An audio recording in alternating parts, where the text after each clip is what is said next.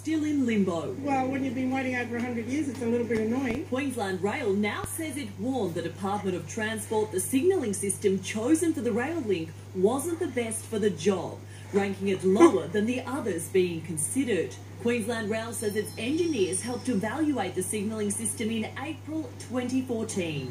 The Newman government awarded the tender for the system just 2 months later. Last week, the opening of the rail link was postponed. Queensland Rail says it reiterated its concerns with the technology, but was advised that the system was significantly cheaper. The laying of the rail line, the ballast and the tracks and the signalling system commenced after the change of government in January 2015.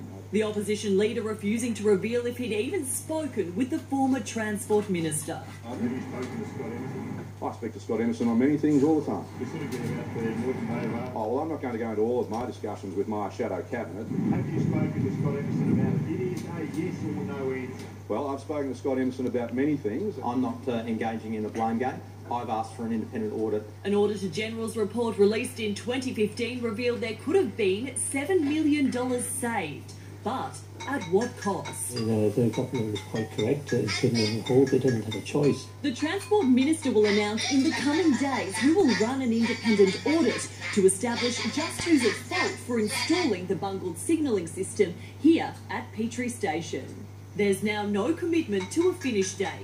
All things take time, I suppose, yeah. Zara Ratu, 9